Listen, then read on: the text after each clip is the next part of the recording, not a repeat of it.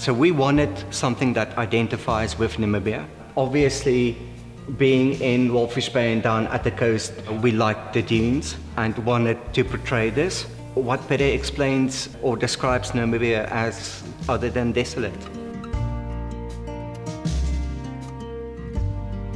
My name is Andries van Skalkwyk. I'm the owner of Copper and Coal Distillery, and we make the Desolate Namibian gin.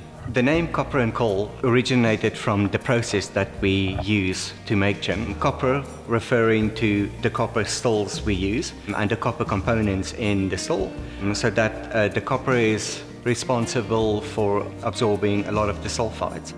The coal referring to the carbon we use in the process to purify our neutral alcohol before we do the gin infusion, so hence why we came up with the name Copper and Coal.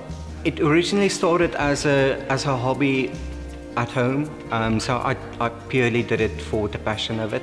So it's a very classical gin. Why we call it Classic 7 is because it's got 7 ingredients in. Main flavors being lemon and blueberry. It's very fresh, an easy drinking gin. Next up is the Devil's Claw, a very interesting combination, very trendy right now. It's a gin and it's rested in oak barrels. So we want to achieve a balance between woodiness and a gin. The Devil's Claw Crystal Clear, that is our interpretation of a Devil's Claw gin. A very smooth but a flavorful gin.